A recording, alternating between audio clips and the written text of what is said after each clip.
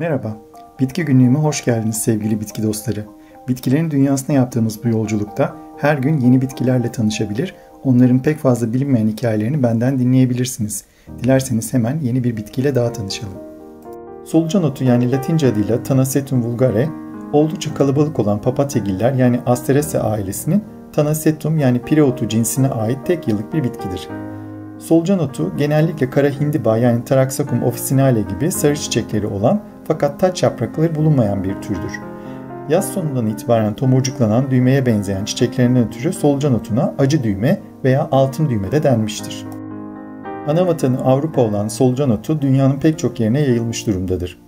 İlk Avrupalı göçmenler solucanotunu biyolojik mücadelede kullanmak için Amerika kıtasına getirmişler ve günümüzde bitki düşük ve zehirlenme vakalarından ötürü ekimi bazı eyaletlerde yasak olduğu halde tüm Kuzey Amerika'da yabani olarak yetişiyormuş. Solucanotu çiçeklenmeye başladığı andan itibaren köke yakın bölümünden kesilip ters asılarak kurutulabilen, böcekleri asılı olduğu mutfak pencereleri ve kapıları gibi yerlerden uzak tutan ve oldukça da dekoratif görünen bir bitkidir. Fakat kestiğiniz solucanotlarını sakın dostlarınıza hediye etmeye kalkmayın. Birine solucanotu vermek, çiçeklerin dilinde sana karşı savaş ilan ediyorum demekmiş. Bu arada eğer bahçenizdeki solucanotlarını kesmezseniz bir yıl içinde bahçenizi kaplayarak sizi bunu yapmadığınıza pişman edebilirler.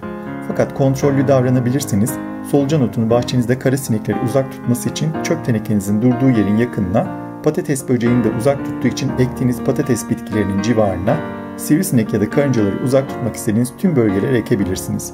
Bitkinin zararları uzak tutmaya yarayan özelliğinden ötürü yaygı malzemesi olarak kullanıldığı da biliniyor. Geçmişte solucanotu etlerin bozulmadan saklanmasına da kullanılıyormuş. Kafura benzeyen aromatik kokusu nedeniyle bu bitki tütsü olarak da yakılırmış. Hatta arıcılıkta kurutulmuş olarak körük içine konup yakılarak dumanlama da yapılırmış. Fakat neredeyse tüm böceklerin uzak durduğu bitkinin bir müdavimi var. Yanar döner renklerde bir böcek olan Chrysolina graminis. Bu böceğe ben de Atatürk Arboretum'unda göl kenarındaki çalılıkların üzerine rastlamıştım. Solucanotunun bizdeki adının kaynağı ise bu bitkinin çayının bağırsak solucanlarını düşürmeye yaramasıdır. Bu çay sürekli içilebilecek bir bitki çayı olarak değil de gerektiğinde sıtma gibi ateşli hastalıklarda ilaç niyetine de kullanılıyor. Hatta bu çayı uyuz hastalığı, egzama ve mantar enfeksiyonlarında harici olarak kullanabilirsiniz. Eskiden bit ve pire salgınlarında insanlar solucanotunun yapraklarını mürver ağacının yapraklarıyla karıştırarak keselere koyup üzerlerinde taşırlarmış. Bitkinin taze yaprakları terbiyeli yemeklere tat vermesi için de kullanılabilir. Fakat hamilelerin bu bitkiden özellikle uzak durması gerekiyor. Bitkinin oldukça zehirli bir benzeri olan kanarya otuna yani Jacobea vulgaris'e de özellikle dikkat etmek gerek. Kanarya otunun solucanotunun aksine taç yaprakları vardır ve yaprakları da sivri dişli değildir.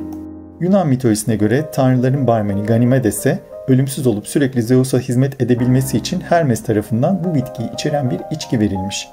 Hem bu nedenle hem de çiçekleri uzun süre solmadan üzerinde kaldığı için ölümsüzlük ve sonsuz gençlik iksirinin de bu bitkiden yapıldığına inanılmış uzunca bir zaman. Cadılar da büyülü karışımlarının uzun ömürlü olması için solucanotuna başvururmuş. Almanlar da canavarları evlerinden uzak tutmak için evlerinin duvarlarını bu bitkilerden asarlarmış. Tıpkı Balkanlarda vampirleri uzak tutmak için kapı ve pencerelere sarımsak ve soğan astıkları gibi. Solucanotu ölümsüzlüğün çiçeği gibi görünse de aslında aynı zamanda ölümün simgesi haline gelen çiçeklerden de biridir. Eskiden ölüler gömülene kadar muhtemelen cesede konacak sinekleri uzak tutmak için solucanotu yağıyla kaplanırmış ve yakın bir geçmişe değin cenaze için hazırlanan çelenkler de bu bitkiden yapılırmış. O nedenledir ki İngilizler solucanotunu pek sevmezlermiş ama yine de yukarıda anlattığım sebeplerle bahçelerinde ona yer vermeden de edemezlermiş. İzlediğiniz için teşekkürler. Bitki günlüğümün daha fazla bitki severe ulaşabilmesi için abone olmayı ve beğendiğiniz videoları sevdiklerinizle paylaşmayı lütfen unutmayın. Bol çiçekli günler dilerim.